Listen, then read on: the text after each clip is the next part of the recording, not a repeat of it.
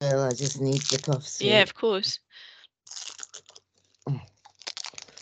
Tail end of a horrible cold. Feeling much more human, but it won't just go.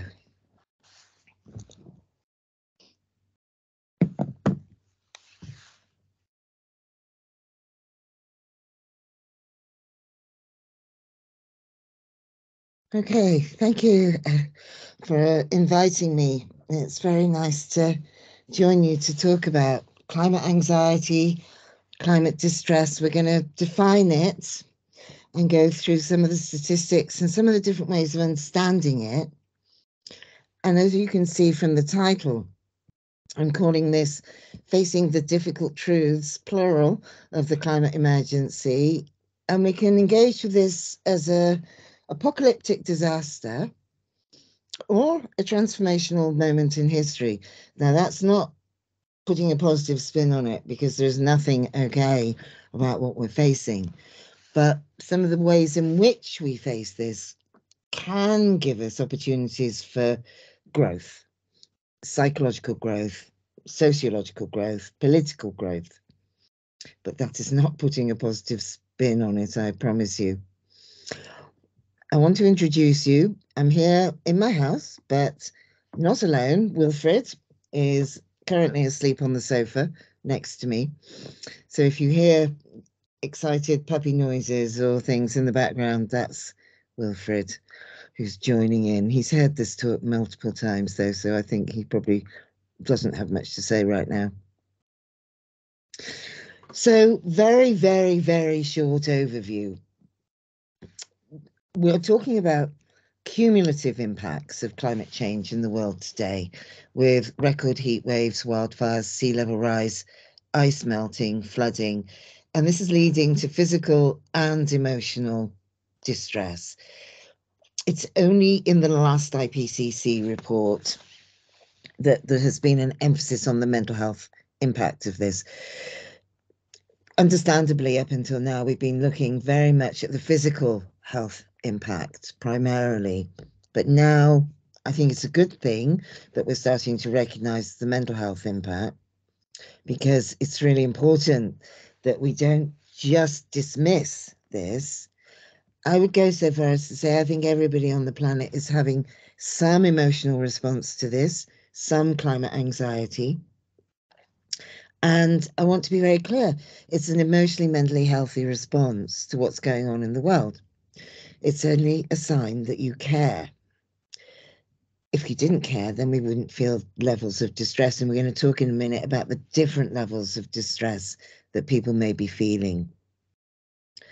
I also want to say that although we're talking about mental health and we're talking about distress, and I'm framing this as an emotionally, mentally healthy response, that's not to minimize the fact that that distress can be very difficult. And we were just talking before we started about, there is good support around for people. If you're at all worried, the most important thing to remember is it's a mentally healthy response, and you're not alone with this. There are support services, counselling services, and the Climate Psychology Alliance, which is an open access group and website, has a lot of resources that you can go to and help yourself to. There's also a list of counsellors available on the website who will give, I think it's up to 3 free support sessions or counselling sessions to anybody who's struggling with climate distress. So the one important thing is don't feel that you're on your own with this. There are multiple direct and indirect effects psychologically of climate change, which includes short-term stress reactions, shock to extreme weather events, but also acute panic attacks following heat, for example. Not so much in the UK at the moment, but we're certainly seeing that elsewhere around Europe. There's also longer-term impacts on infrastructure, resource disruption, people unable to go to school, to college because of wildfires, flooding. In fact, the flooding and the disruption from flooding here in the UK recently has had massive impact, and air pollution. So I'm trying to encourage us to take a psychoeducational approach to this. We have to strike a balance between acknowledging the difficulties of this and not minimizing those and stepping away from them, but equally not being overwhelmed by them, because we might be halfway through the story of climate change. We're not at the beginning of the story, we're halfway. That doesn't mean there isn't a lot we can do.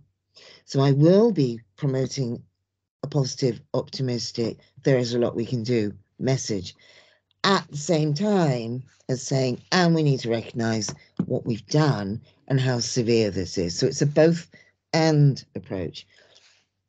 Psychologically, humans don't like feeling out of control, really. And the human ego tries to regain control of our psyche, our emotions, our cognitive thinking, our situation, our environment, other people. And we can do that by going to a naive, optimistic, it'll all be all right. Humans are, innovative. Carbon capture will save us type of approach. And I'm exaggerating this to make the point. Or the other end of the spectrum, doom and gloom, apocalyptic thinking, it's hopeless, nihilism. What's the point in trying to do something? It's so big. Now, paradoxically, psychologically, those are actually the same thing.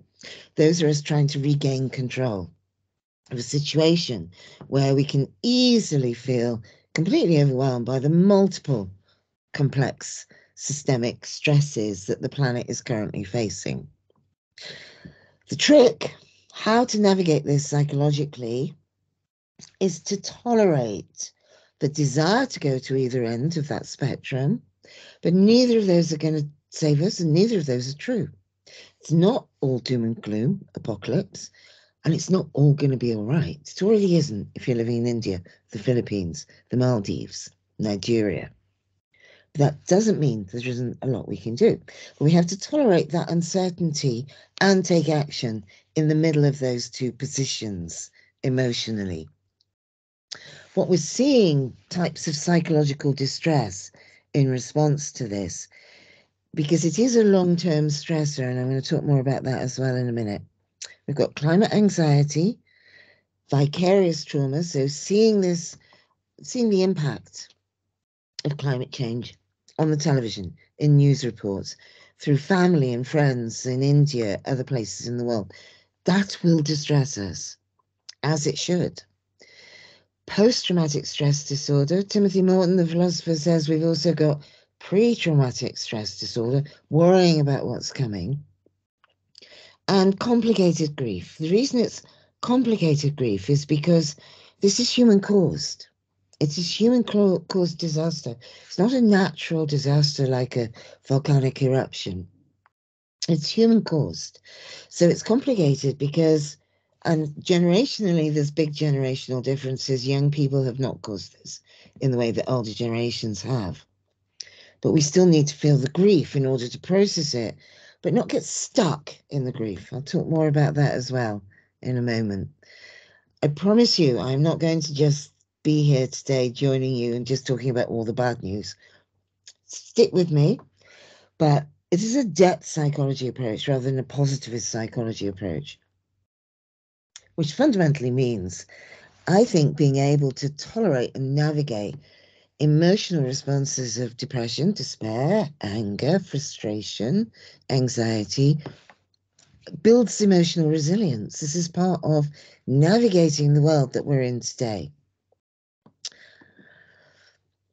The last IPCC report, which I've just referenced, Antonio Guterres is famous for saying that delay is death.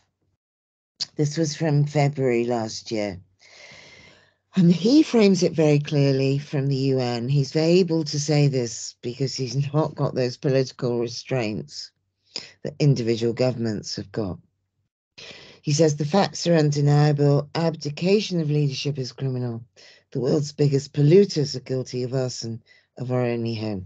He's able to communicate about it in that way, which says this is not an individual problem. If you're feeling distress, yeah, there's stuff you can do about this. But it is really, we've got to place this into a broader political landscape, that this is a global systemic problem. He was also communicating about this, and has done again recently, about the criminalization of protests that is going on around the world. Protesters around the world increasingly are being silenced.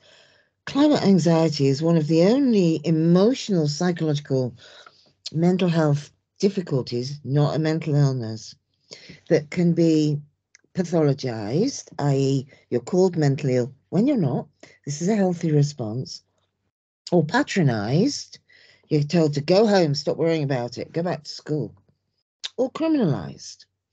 So my objective as a psychologist, psychotherapist, researcher, academic working in this field, so I both do research and have clinical practice working with this, is to try and make sure that we can have the right conversations about this and not fall into that simplification of either saying, it's all right, or, oh, it's all hopeless. Neither of those positions are going to be helpful. So my job, I think, is to try and make sense of this and communicate about this to different groups. I give these talks quite a lot, to say to you, this is how you navigate it. We can't make it go away, but we can learn how to deal with it with emotional intelligence and resilience and community action. You're not on your own with this. Here's some quotes from people who I've got permission from my research and clinical practice to talk about, well, what's really going on? Because the term climate anxiety doesn't really cover it. Here, somebody said to me, it's not eco-anxiety, it's eco-terror. We can feel terrified about the scale of what's happening. A young woman in America said to me, she said, I wish I was mad. I said, oh, you really know what you're wishing for then? She said, yeah. She said, because being mad would be easier than dealing with my climate anxiety. I thought, yeah. Some people are going to feel this completely deeply, and it'll overwhelm your whole everyday existence. For other people, not so much. I'm going to talk about the different emotional responses in a minute. I'm not judging any of these as right and wrong, or better or worse than. What I want everybody listening to do is feel validated and have the permission to feel, this is how I feel about it, and not be ashamed or feel you've got to explain yourself to other people. We need to respect the fact we don't all feel the same about this, and they're all relevant. A 19-year-old said to me a few years ago, tell me how I should live in a world that doesn't care. I'm going to come to this again repeatedly throughout this talk, but for me, climate anxiety, eco-anxiety would be relatively, and I'm exaggerating again to make a point, relatively quickly resolved if everybody was taking action on the climate and biodiversity crisis. Yes, fear about climate change, the biodiversity crisis is what triggers the anxiety and distress, but really what makes it worse is feeling that you're surrounded by other people who don't care, or are not taking it seriously, or are not taking collective action as urgently as you might feel you want them to. That is what is even more distressing. This failure to care, this feeling that people don't care equally about this. And it is an unequal problem of injustice around the world. Again, we're going to get more to that in a moment. Paul Hoggett was one of the founders of the Climate Psychology Alliance, and there's two words that he's used here. He says, we're living in a time when tragedy, which is without precedent, is unfolding in front of our eyes. We are witnessing catastrophic rates of species extinction, etc. These are key words if we're going to understand this psychologically. We're living in it. It is without precedent, and we are witnessing it all at the same time. So it's not surprising that frequently we don't know how to navigate this. We don't know how to feel because this is new. It is an emergent mental health problem for humanity. Yes, we faced other catastrophes, worldwide problems, world wars, threats. Yeah, we have. But with all of those, We were able to psychologically say to ourselves, when we get over this, when we get beyond it, we can go back to normal. We heard that narrative with COVID repeatedly. People rebuild, even during destruction. This is one of the ways that humans keep hope alive. They think about the future. Now, we can do that to some extent with climate change. We must invest in future hopeful projects. However, the amount of carbon that's in the atmosphere means we cannot reverse what we've already done. So sea levels will keep rising, heat will keep increasing. And without recognizing that and facing the reality of that, we will never take sufficient action. We will keep living with this futuristic idea of hope, and we will not see the reality of what's around us today. Just as fish cannot see the water they're swimming in, if humans cannot adapt and adjust psychologically to see what we're dealing with, we will continue to misrepresent it or use false narratives and fail to take action. I'm sure you're aware of these kind of scaling presentations. I promise you, I am not minimizing COVID. I have long COVID. I'm still dealing with it pretty much probably 3 years on. But at scale, the problems of COVID and recession, COVID probably should be in the biodiversity collapse wave anyway, compared to climate change and biodiversity collapse, there's no comparison. There's no part of the planet that will not be touched by climate and the biodiversity crisis. There is nowhere. And people will, increasingly try to use narratives of, well, we'll be okay here as a way of reducing their own anxiety. And again, that is false. Nobody will be okay if everybody is not okay to some extent. It is a planetary problem. Now, I'm sure you're feeling anxious hearing me say that. And on the one hand, I'm sorry, I don't want to make you feel anxious, but I do want you to feel the anxiety and then know this is what we can do to help with that anxiety. We can't get rid of it. Your anxiety is a healthy response. You just don't want to be overwhelmed by it. Don't set up home in it. Gus Speth is famous for saying he used to think he's a scientist. He used to think, this is in the United States, he used to think top environmental problems were biodiversity loss, ecosystem collapse, and climate change. And with 30 years science, we can deal with that. But I was wrong.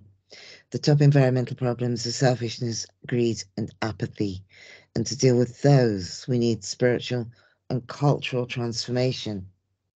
He said scientists don't know how to do that. I think increasingly scientists, I think he said this about 8-9 years ago, scientists increasingly are very much recognizing the need for that integrated approach to this. The University of Bath, where I'm a lecturer, has me teaching this material to chemical engineering students now. We're trying to embed this kind of psychological thinking across the curriculum. If you've not come across her work, Sally Weintraub, and you want to look and dive deeper into this argument about care and a culture of uncare, she links this to neoliberal exceptionalism, roots these difficulties beautifully in multiple political crises, and has a book called The Psychological Roots of the Climate Crisis. Online on YouTube, there's some brilliant recordings of her talking about her work with other people when she launched her book. I think it was the year before last. So I just want to signpost some things for you if you want to kind of examine this in more depth in different ways. She acknowledges it's very hard to think about all in one go. It's not easy to explain. Anyone who says it's easy to explain is kidding themselves or trying to reduce their own anxiety. She said, and she talks about the culture of uncare driving a kind of group idealization. This is the only way, or this is the best way. And systemically, globally, that's often what's got us into this mess in the first place.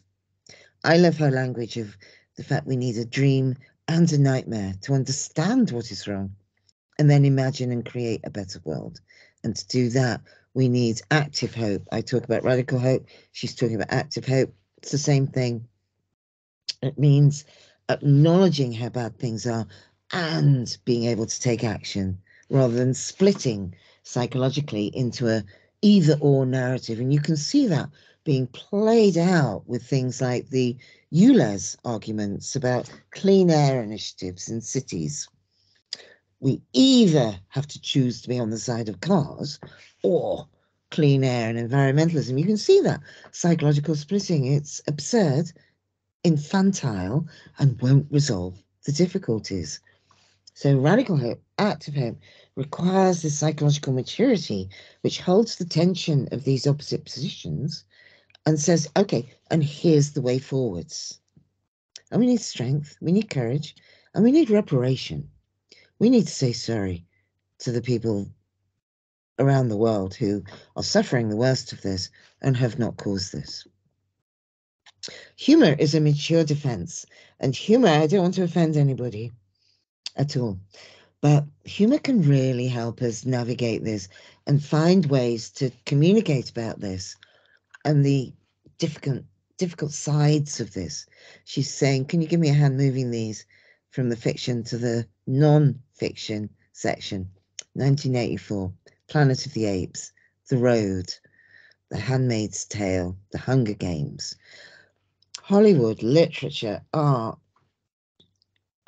is excellent. Films, brilliant for finding ways to symbolically think about and communicate and talk about these things that, because humanity's never faced anything like this, we haven't got the neurological pathways to really know how to navigate this. We can call on our experience from previous disasters, yeah, but they're not at this scale. So this kind of communication helps us imagine that way forwards that Sally was talking about. I'm using a depth psychology perspective here, and this means I'm including the unconscious. Humans, as far as I'm concerned, are not rational conscious creatures. If we were, there would be no wars, there would be no child abuse. Yes, you can have a political, sociological argument about that. We can also have a psychological understanding of the fact that things that we don't want to see and can't tolerate, we push into the unconscious. They bubble back up and they push from underneath. A positivist psychology approach tries to remove the symptoms of distress and anxiety. That's not what I'm advocating here. What I'm advocating here, it's a bit of a cliche. I'm advocating make friends with your distress and your anxiety because they are your best friend here. This is the world which we're inhabiting. We might not like it, but we need to face that reality. And the collective unconscious connects us globally. Why wouldn't I want to feel distress? Because to some extent, without being superior about this helps me empathize with how other people are feeling. Again, it connects humanity rather than separates us. I think I've said all of this. The eco-anxiety and distress is a healthy response. If you're feeling this, it's only because you care. You should feel proud that you care. If somebody says, oh, this is eco-anxiety, say, yeah, and I'm proud that I have this, right? We measure mental health by looking at our capacity to connect and be in touch with external reality. So conversely, you could argue if somebody's not got eco-anxiety, well, why not? How are they managing to live in this world and not care about what's going on in the world? I'd be very surprised. I don't know how to do that. When we're talking about eco-anxiety as well, we're not just talking about anxiety. We've missed the boat on calling it something better. And people have kind of claimed it as a term, which is fine. I'm a psychotherapist. I'm not going to complain about people talking about emotions. Okay, it's a good thing. But it's not just anxiety. It's often also grief, rage, solastalgia, which is love for the planet and a place, hope and hopelessness, anger, blame, frustration, guilt, and shame. Living in Western, industrial, Northern Hemisphere, we have a duty to feel some guilt and shame. older generations even more so.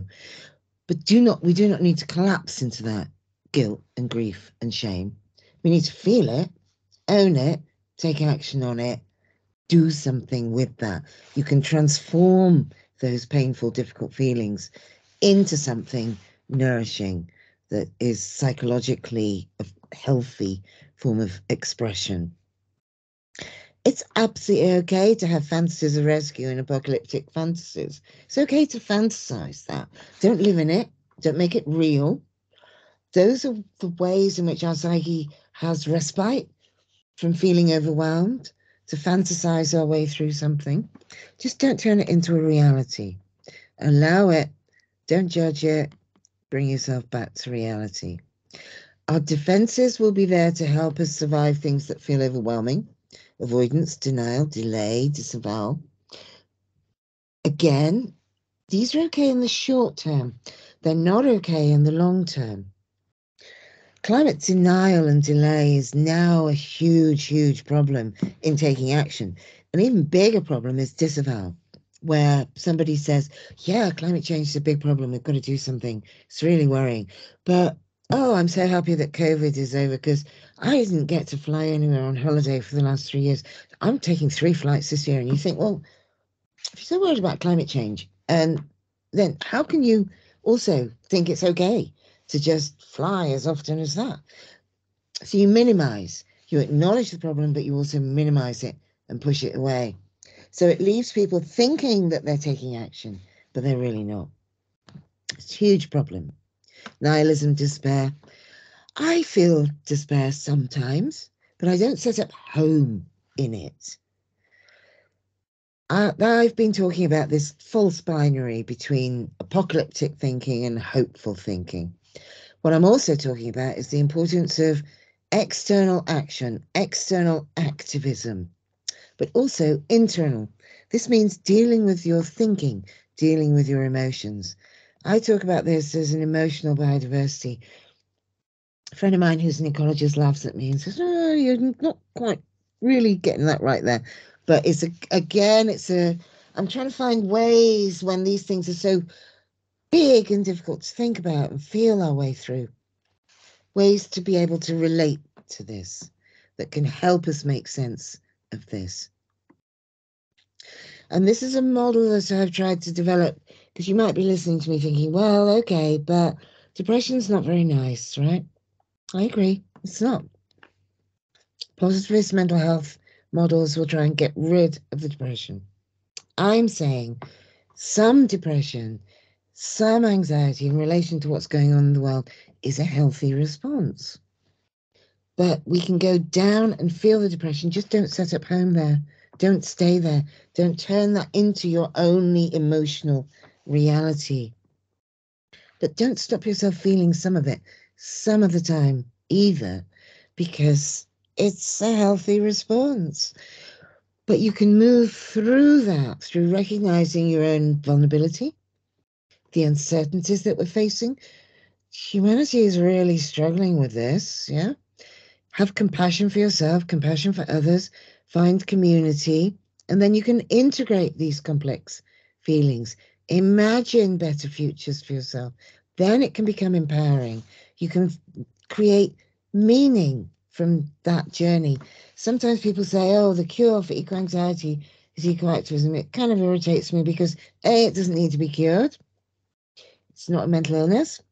And B, if you are just focused on external activism, what you're not doing is doing that downward emotional journey.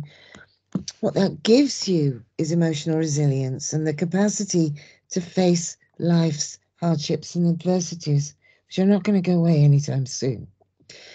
It's clumsy language, but you can see on the right-hand side of this model, you're at a higher level of functioning psychologically than when you went in. This is how we build resilience. And this helps us. It allows you, paradoxically, counterintuitively, being able to feel the sadness, the depression, the grief, also enables you to feel the joy and to appreciate what we've still got in the world, which is wonderful and meaningful. You need both. I touched on the fact that there are age differences around this. This is a British Association of Counselling Psychotherapy survey from 2020, which explores difference in attitude and emotional response by age. And you can see that the younger age group, under mid-30s, more concerned, more impacted emotionally. And then it drops in midlife, but then it goes up again towards the later stages of life. Now, I don't know why. We can speculate, we can discuss it. Could be that in midlife, you've just got so many things to juggle, taking care of, I mean, simplifying it again, but taking care of aging relatives, children, jobs, paying the bills, marital difficulties. Who knows? You could just be a bit overwhelmed. But I think this is significant, because if you look at the average age of politicians and oil company executives, they're in that middle bracket.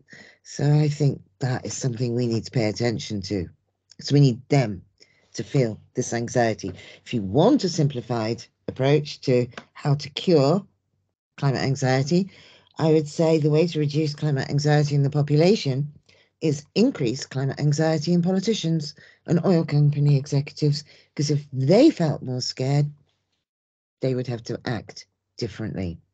Again, it's a social relational trauma as far as I'm concerned. Again, we do need models to help us try and understand this psychologically without getting over fixated on them, because it's emergent, it keeps changing. But one that I think is a bit useful, I have a social work background, is increasingly we're seeing through research that climate change and facing it could be an adverse childhood experience. Now that equates it with having to face war and terrorism. Now we would understand that you would be traumatized by that, of course. Equally, climate change is creating that trauma response, particularly in children and young people globally. We need to understand that, because we have a duty of care towards children here. Again, humor. So what do you see here in the seashell? He's saying, I hear the sea level rising. I hear bluefin tuna being hunted. I hear boat people crying. I hear villages being swept away. I want my iPad back. I agree with him. We all need times to step away from this and just go, you know what? I need a night off. Do not get caught in just feeling the awfulness of this all the time. It's okay to take a step back and take a break from this, but do it consciously rather than unconsciously just shutting down. So this is the scale that I was talking about earlier.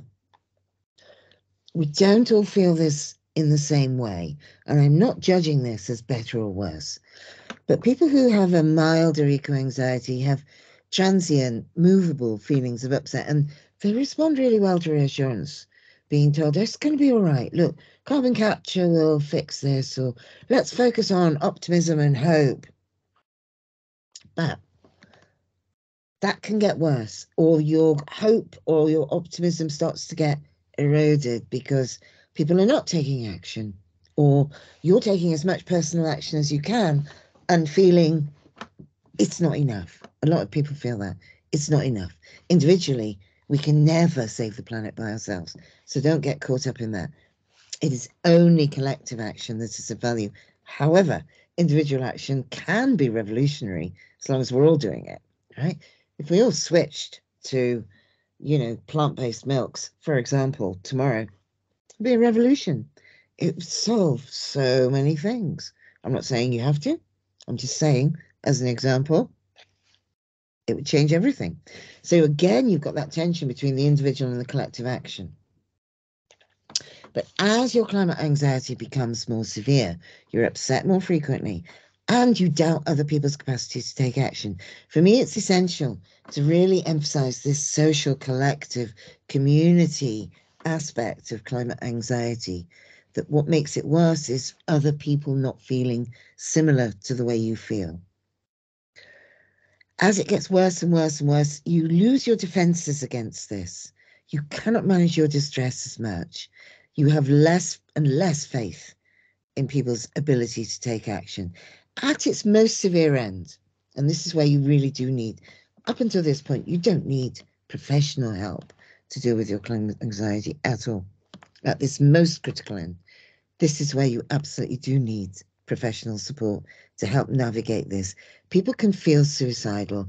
There's a complete loss of ability to feel safe in the world. It's not that people want to die, just that they don't know how to stay safe in the world and cope with these overwhelming, complex feelings. I've done quite a lot of work with young people in that area, and the positive message I would give you is that through understanding and support and empathy and navigating a way back towards collective action and personal action, people do recover from this. It's really important to recognize that there's nothing wrong. You're not crazy, but you do need support in that moment. Because what it gets caught up in then is this anticipation of human extinction and social collapse. But what hurts the most is the fact that you feel like nobody cares. That's what's most distressing. And people are increasingly having dreams around this. So you don't even get respite when you're asleep. That's really harsh. That's hard. So I'm going to talk for a few more minutes. I just want to give you a couple of bits of research evidence. This was quantitative research that was done in 2021. 10,000 children and young people in 10 different countries. I'm going to give you a couple of snippets of research to sort of reinforce the numbers side of what I'm talking about, and then a couple more, what can we do psychologically, messages, and then I'm going to stop talking. So this was a survey that was done, and I want to pick out a few things. So when we're looking at the impact of climate change, we have to look at the impact on daily living. It's the physical impact. We have to look at emotional impact, feelings, and cognitive impact, the way it leads you to think. A lot of people talk about the emotional, but not so much the cognitive. And I think the cognitive is crucial. So let's look at this dark blue line. Impact on daily living. If you're living in India or the Philippines, it's 74%. Not surprising. These are the countries at the forefront of climate change, facing the physical immediacy of this.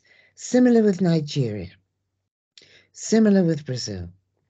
In the UK, the US, of course, Finland, much lower, only 28%, because we're not facing that physical impact much yet. Let's look at the emotional. I'm going to show you some similarities and some differences. For me, as I said, psychoeducational approach. Education is power. If we can understand what's happening, we can learn how to navigate it emotionally. We can be educated around this. It doesn't change everything, but it changes a lot of things. Sad, afraid, 67%. This is the worldwide figure. Anxious, 62%. These are high percentages. Large numbers of young people feeling this way. But let's look at the cognitive. Let's go to, right, here's a different security. Family security will be threatened. High figure worldwide, 52, but only 39% in the UK because we've not got that physical impact here at the moment. So security is not so damaged, but we share the cognitive thinking with other young people around the world in other ways, that people have failed to take care of the planet. 83% worldwide, 80% UK. So the young people in the UK think similarly to young people elsewhere in the world. Now, I think this is a positive sign that young people in the UK care, recognize that this is a systemic problem. Of course, worse, Philippines, awful, 92%. 3/4 or more. When we're talking about the mental health impact of this, we do not want large numbers of young people in the world thinking that the future is frightening. This is not okay. 75% worldwide, 73% UK, right? We are not able to protect children and young people in the UK from the cognitive impact of climate anxiety by saying, we will be okay here. Not that I think we should, because it's unethical and immoral, but it's also not going to work. Over half think humanity is doomed, 56% worldwide, 51% UK. This is not okay. The worst statistic is this one. Worldwide and in the UK, 48% of children and young people in that age group told us they were dismissed or ignored by other people when they tried to talk about climate change. That we can change today. That's why I do these talks. That's why I hope you're here. Talk to each other following this. We should never dismiss or ignore or belittle or shame or disallow anyone talking about climate change, even if their thoughts and feelings don't match with your own. That's okay. We need range and diversity in this. We're allowed to think and feel differently around this. We should never dismiss anybody's feelings about this. That we need to change. And we linked it to young people's beliefs about governments. This is the UK figures. 65% of these young people thought government was failing young people. Only 28% thought government could be trusted. I have to say, this is 2021. I have to say, if we ran this survey today, I think that figure might be even lower. So yes, there is anger and fear, but there is also reassurance and hope. And I'm going to read you a letter that we got. This is the range of the number of researchers that were involved in this. This is where we're linking the climate crisis and climate anxiety to a human rights issue. Failing to act on climate change and climate anxiety and subjecting young people to this is a form of moral injury and could be argued to be cruel, inhuman, degrading, and a form of torture. There are multiple legal cases around the world. There's one just being heard, just being considered at the moment in the European Court of Human Rights, where 6 young people from Portugal are suing, I think it's 32 European governments for failing to act on climate change as a contravention of their human rights. So it is psychological, but yes, it's also political. So, 2 minutes and I stop. I've dropped some of this in as we go. Here's our mature defenses. How do we feel okay about this? Apart from action in the world, some radical acceptance, not passive. This sucks. It's horrible. It's awful. We should not be in this position, but we are. We need to radically accept that. We need altruism. We need to care about others. We need courage. We need to emotionally self-regulate, which is kind of what I'm talking about the whole time. Gratitude for what we've still got. Humility. We don't have all the answers. Humor. Mindfulness. Patience. Respect. Short-term suppression. Take a night off. Tolerance. Self-talk. And put kindness in there as well. Back to the humor. This is my favorite. Your dog is worrying my sheep, because the dog is talking to the sheep about global warming, acid rain, floods, drought, etc. I'm sorry if that's not your humor, but that is my humor. I like that. So I've said a lot of this as we've gone. We need to face our denial, come to terms with our irrationality, deal with the emotional side of this, make a place for emotion in technical solutions. We need those solutions. We need to have a conversation about needs versus wants. You might want to eat meat, fly, blah, blah, blah, blah, blah, but do you need to? And how much do you need to? We need to grieve what we've done and lost and change that and make reparation to the natural world and other countries around the world. That will help us. We need to face these multiple uncertainties and learn to tolerate them. We need the emotional response, the thinking, cognitive response, and the practical action. We need to always take care of those 3 areas. That leads towards wisdom. We need the rationality, we need the emotionality, but we need the intersection between them, rational and emotional. And this is where practices like mindfulness can really help. This means creating a climate trauma lens. So we're seeing the climate crisis in every aspect of life, because it permeates everything now. We need to put feelings first, do the internal activism, external activism. I borrowed this from the Professional Association of Diving Instructors, Paddy. I'm a diving instructor as well. And we use this formula when people are panicked underwater. Stop, breathe, think, act. Because if you don't, you're going to be in trouble underwater. And I tweaked that for how do we deal with our anxiety around climate change? And I turned it into feel, think, breathe, understand, act. And then we have a chance to reframe eco-anxiety to eco-understanding, eco-empathy, compassion, courage, community awareness, connection, belonging, meaning, care, eco-aliveness. We might not like it, but we have to accept this as part of what it means to be alive in the world today. And we have to drop this idea of perfection and control. If you've not come across the cartoons of Lunig, I would highly recommend them. The Olympic rings, higher, faster, stronger. And he says, there's another world out there, slower, deeper, wiser.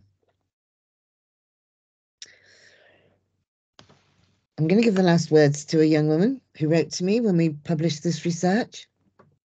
I got emails from young people all over the world, which is mind-blowing. She said, I'm only a single private person studying in Germany, but I want to thank you for this research. She said, what the study reveals makes me, for the first time ever, feel I'm not alone with future and climate anxiety.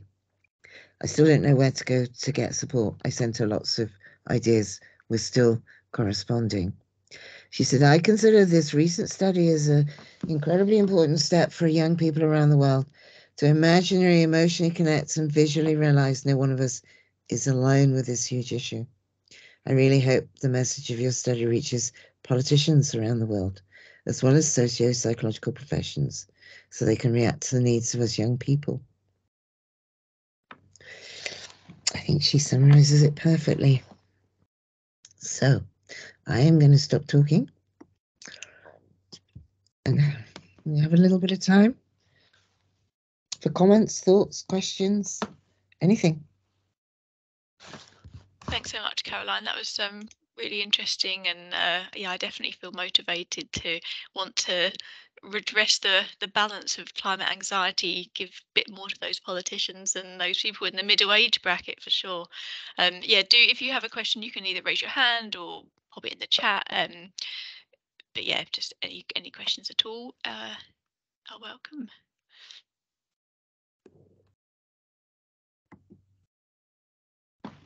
Just as people are maybe thinking about what they want. Oh, Obas, sorry, you popping in. Hi. Yes, thank you very much for that excellent presentation. I thoroughly enjoyed it. I'm able to reconnect from other areas of social sciences to what you have put out there. In terms of intervention, where would you place this regarding adaptation and mitigation? That's number one. Then number two, if we were to stretch this a little bit, do young people that predominantly experience some of the issues that you talked about, and also given the intragenerational equity embedded in climate change, and also Agenda 21 of getting everybody involved, I wondered if we were to put it to these young children to say your destinies are in your hand, would you be able to give up A, B, C, D for this to happen, for us to know how they react to that? I'm just teasing out some other little thing that can be done from our area. Thank you.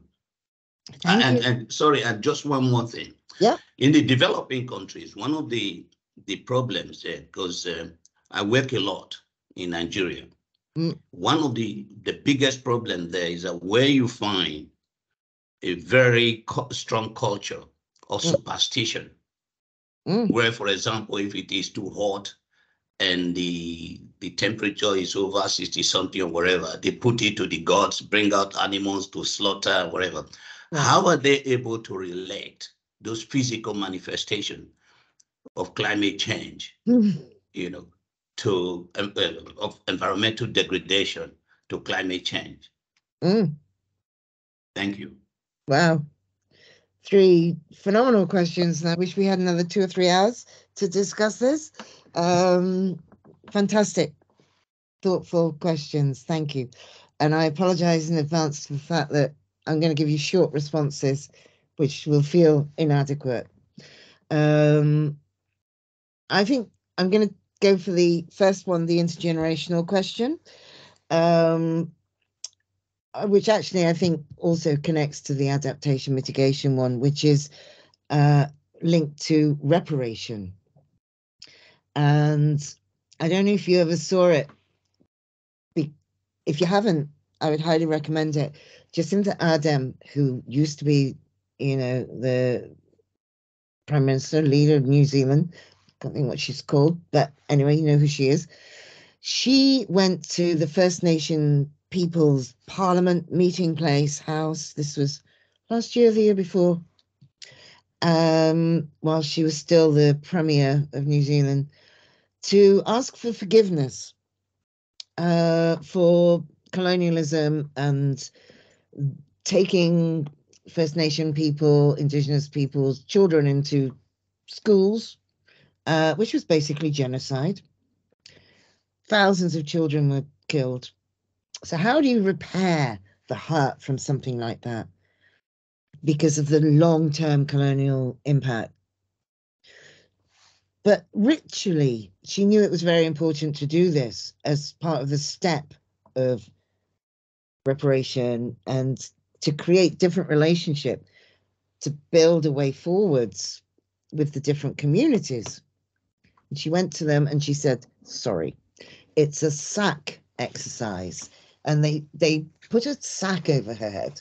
And I strongly suggest you watch it. It's on YouTube.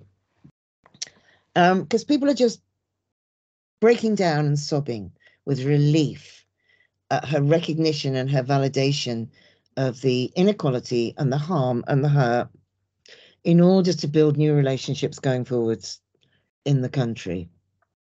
And I think we need something very similar. So I'm going to be bringing you the more psychological approach here, which doesn't mean that there isn't strong social science, political, economic, practical solutions. They need to be part of it as well. We need to say sorry, and we need to both pay reparation to enable countries around the world to make the changes that they need to make, but in order to release ourselves from the guilt and the grief and the shame, in the same way as I would argue for reparation around slavery. It's the same problem. And until we achieve that, we're not going to create a global understanding and deal with that iniquity. Saying to young people, this is your destiny, is desperately insulting, isn't it? Because we've given them this rubbish. And they quite rightly often feel very angry and frustrated. Following a talk that I gave way before COVID in Bath, I was talking about this, and a mother and her daughter were listening, and they were arguing with each other. And I said, as part of the talk, adults need to say sorry. And they emailed me the next day. And the mum said, I said sorry to my daughter on the way home for climate change. And the fact she won't have the same choices to fly and as much as I did. And her daughter said, well, okay, but what are you going to do about it? And her mum said, well, what do you want me to do? And she said, I want you to come into school and tell them that they've got to allow me to change my extended project to do it on climate change. And Mum said, okay, I'll do that. And she did. Now, on the one hand, you could say that's a very small achievement, but on the other hand, if we extend that, we should be asking young people, what do you want us to do? apart from anything else, I think we should give the vote to 12-year-olds. Really, we should lower the age of voting politically when it comes to making decisions about any of these things. We can work together. Young people have got inspiration, idealism, creativity, vision, and older generations have got resources. We have to work together. I often give these talks with this ecologist, colleague, friend, Eloise, who's 23, 24. I'm not. And we're different, but we find ways to work together. She was part of the research group. So I'm always trying to make sure that young people's voices are at the center of all of the research that I do and the clinical presentations that I give. And all of those young people that I quoted, they know I'm quoting them. And they are really relieved and pleased that I'm using their experience of this to try and communicate about it to others. Again, that's a very small thing, but I'm doing what I can to make reparation and amends. And I think that can make a difference. The superstition thing with Nigeria, I think there has to be a way to deal with this, because I think there's just as much superstition elsewhere in the world. We just call it other things. I think we turn oil industries into false gods. And I think there are ways to symbolically, ritually represent. We invest in politicians and oil just as other people invest in gods and goddesses. I think if we actually faced up to that and dropped some of the Western rationality, the Western mindset, and recognized that we are just as bad at trying to use superstition and ritual beliefs to deal with overwhelming anxiety, we're actually no different. There is a group, actually, that which is white folk, that believes that at the point of greatest collapse, aliens will descend to the earth and rescue us. I have great affection for this group because A, who knows, maybe, why not? And B, maybe that's no different to the government will save us. Technology will save us. Humans invest hope in something outside themselves when they're overwhelmed and terrified. And I wouldn't want to classify superstition as being any different to belief in governments. And I think we could actually do something very interesting there together. Thank you very much. Thank you. I'm sorry, I would love to talk for hours about these things with you. I'd love to hear your thoughts, but we are going to run out of time. Doesn't mean we can't do this again sometime. Absolutely. Is there any more questions? I do have one, but I don't want to take someone else's slot if anyone wants to ask one ahead of me. Simon?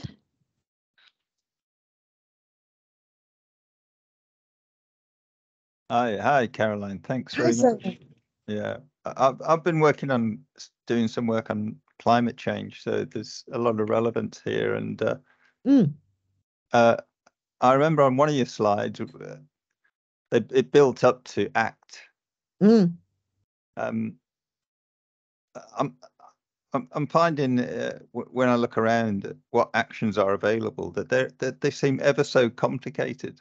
There are some simple things. A lot of those, if you like, the bigger ones, or the more substantial ones, they just seem very complicated and difficult to achieve. And as a result, and I've spoken with a lot of small individuals can do certain things themselves as well, of course. And I've spoken with a lot of organizations at the smaller end who don't have the manpower to tackle it in the same way that a large organization would.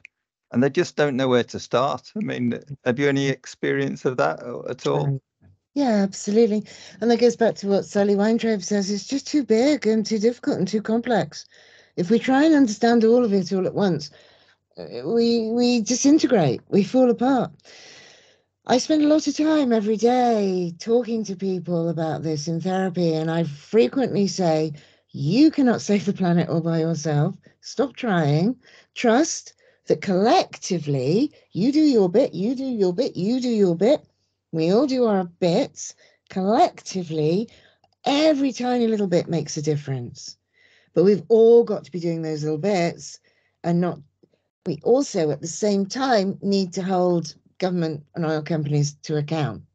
So we need the personal and the individual, but also the collective and the political. And we need the both at the same time. I asked a group of school children, this was before COVID, we were sat in a park in Bath, and I was questioning them as part of my research. I said, what do you want from education? What do we need to give you as a generation? They said, right, here's what we need. They said, we don't need lessons on oxbow lakes. Sorry, geography teachers. They said, we need lessons in what plants we can eat, how to grow vegetables, how to grow crops, how to do this organically, how to build boats and houses. They want this from education, alongside the maths, the English, the languages. Then they said two other things. They said, we need lessons in how to have difficult conversations with our parents. And I loved it because I thought, you're absolutely right. Back to the relational. And they said, we want lessons in school on how to lobby politicians. And I thought, great. They've got the political, the social, the personal, the practical, the understanding that we need to do all of that. But we also need the time out, the time off, slow down, sit with how it feels. And you're doing, I'd say frequently to people, you think you're doing nothing. The fact that you are breathing through this anxiety and talking with me about it, that counts, right? Now, we're not going to meditate our way through this crisis, right? But, you know, if you have a dream about it, or your friend is upset about it, and you tolerate that and sit with them, that counts, that matters. Because the one thing that we could gain from this, without putting a positive spin on it, is a better world for all of us. We were not doing so well. We had the impact of colonialism, racism, homophobia, epidemic mental health problems in children and young people. What we were doing was not working. The climate crisis gives us an opportunity to rethink this on a systemic global scale. And we should do that. It can bring us back to our values. Yeah, I think it'd be good if you gave this talk also to the investment community. I agree. Not on the basis that they're finance people, but on the basis that they are parents and grandparents themselves. And I have given this talk, honestly, to the UN, to Bloomberg, to finance people, to different governments around the world. Oh yeah, I just do this 2 or 3 times a week for the last 5, 6 years, and I'm just going to carry on.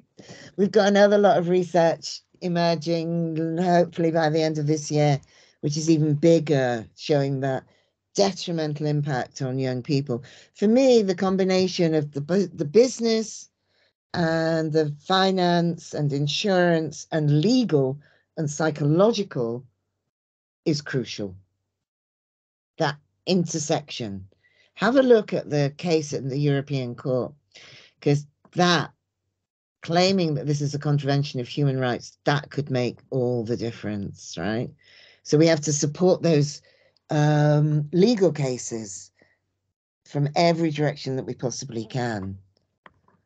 And that's the first case that has claimed that failing to act on climate change has caused climate anxiety in children, and that undermines their human rights. So, you know, we need more of that.